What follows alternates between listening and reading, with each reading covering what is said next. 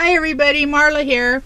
Another one of my projects. This one is a steampunk body form. First one. Seems like everything that I record is like the first one. I'll try to go through it really as quick as possible. I don't know how you guys get on here and you're able to explain everything, because I always seem to run out of time. On YouTube they always tell me, oh, we couldn't do this video because it was too long. So anyways, when it started out it looked like this, and this is this part right here. And all I did was I took and I painted the body and all that, and put a little bit of crackle on it. Crackle didn't work. I still haven't figured out how to use the crackle yet.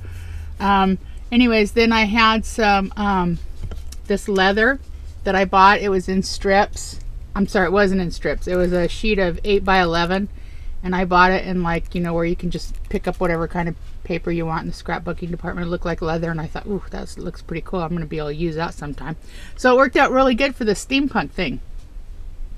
And let me just explain. I don't know really where to start. Okay, I made these flowers. These are all paper flowers, all handmade by me.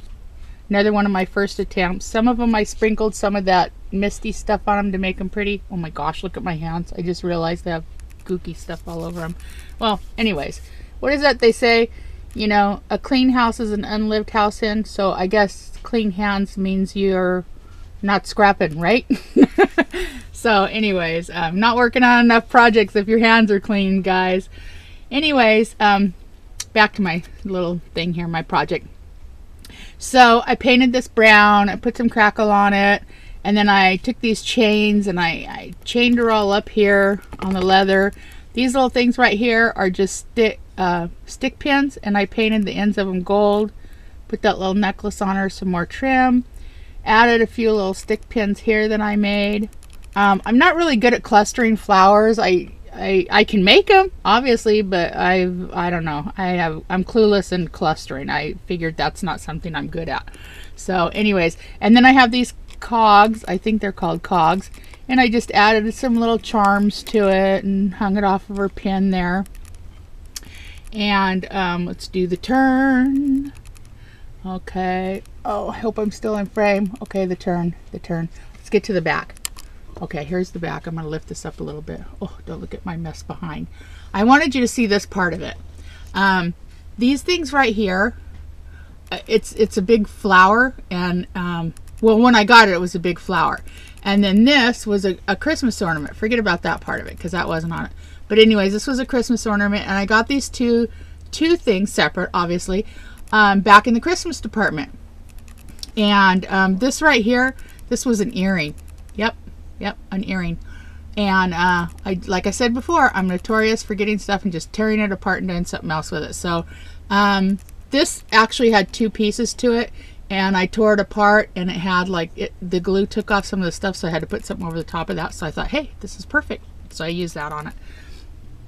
Just a little piece I had hanging around the house. Oh, let's see, what did I do here? Let me back this up some.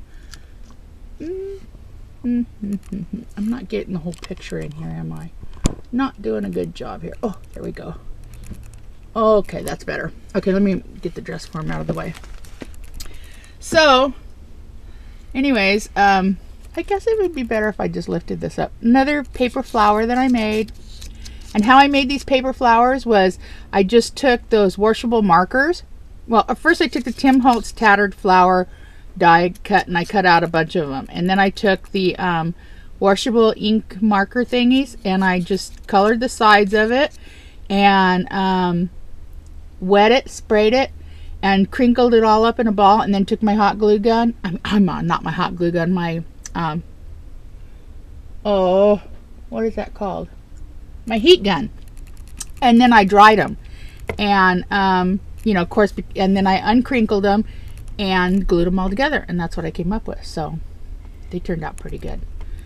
And anyways, let's see what else. Oh, my stick pins. I made 3 stick pins, and I stuck them in there. So can you see those? Let's see, all the stick pins. I guess I didn't do too bad in the clustering. Oh well, you know, we never give ourselves enough credit for anything, I don't think. But I love this dress form. I'm like one of those kind of people that, you know, if I don't absolutely love something, I can't give it away. And then, but then there's a catch side to that too, because if you really, really love it, you don't want to give it away.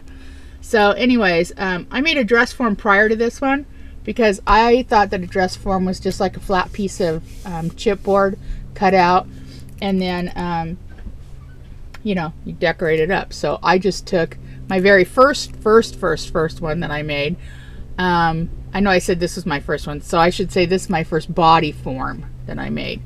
But my first actual one attempt at it was just a plain chipboard. And so what I got glue all in my wedding rings.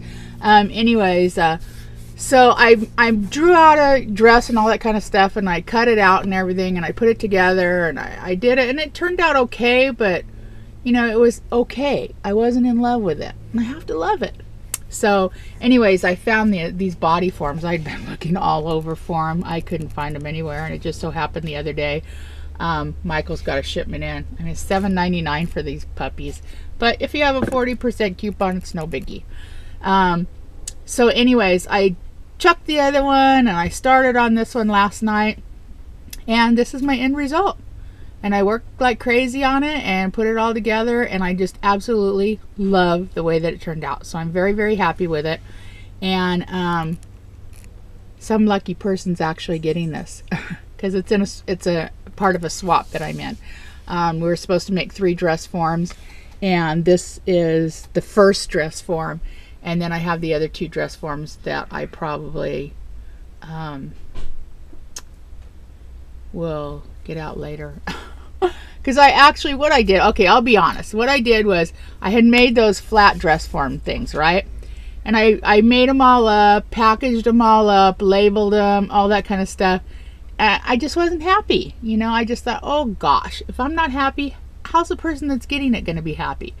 So I just went on a massive hunt for these things after I realized this is actually what a dress form is. And when I found it, I went, you know what, I'm not sending her those. So I opened that package up, took them out of there, chucked them. And so this is what she's going to get.